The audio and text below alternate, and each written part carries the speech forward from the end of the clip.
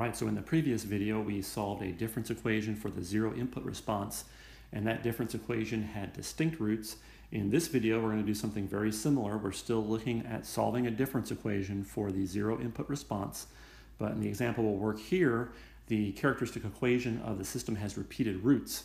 So we'll take a look at how we have to modify our guess for the zero input solution to account for those repeated roots. So here is the difference equation we will take a look at in this video. We have repeated roots. The discrete time LTI system that we'll be talking with and working with is described this way. So you can see right away I'm going to go ahead and kind of just jump to the operator notation, but we know how to convert these e's into time delays. But let's go ahead and just start off describing it compactly in that manner. So again, one thing that might kind of worry you is the right side here looks really complicated. And if we were solving for the total response, that would be something we would have to account for. But again, keep in mind what we're doing here. We are solving for the zero input response. So even though the right side of this equation looks complicated, we are solving it for the case of the input equaling zero. So this is really a don't care for all practical purposes for what we're trying to solve for here.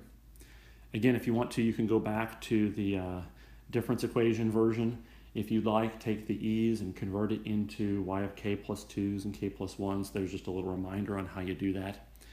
But we're going to go ahead and start solving for the zero input response. Just to refresh your memory again, the zero input response is due only to initial conditions. So we have to know some initial conditions for the system. Otherwise, the system at rest with no initial conditions will just have an output of 0 for all time, which is a pretty boring thing.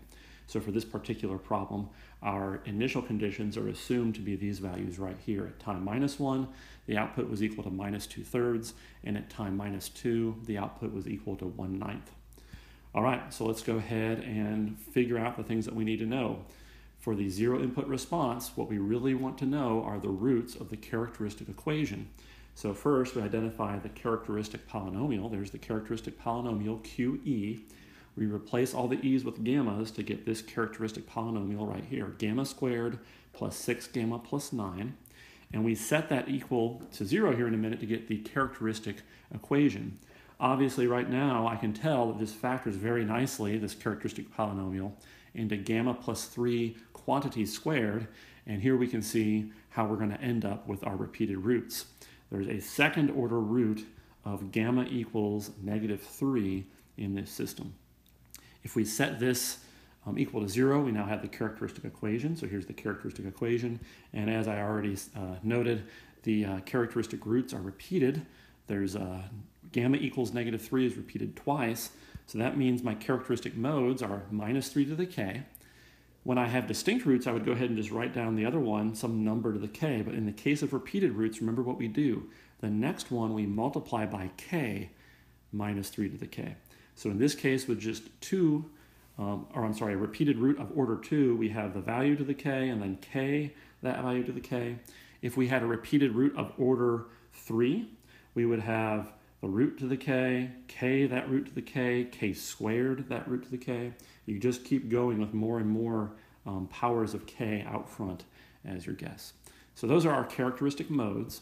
And now we can go ahead and construct the zero input response. Remember, the zero input response is a linear combination of the characteristic modes. So when I take a linear combination of things, I multiply by some coefficients and add them up. So C1 times the first mode plus C2 times the second mode.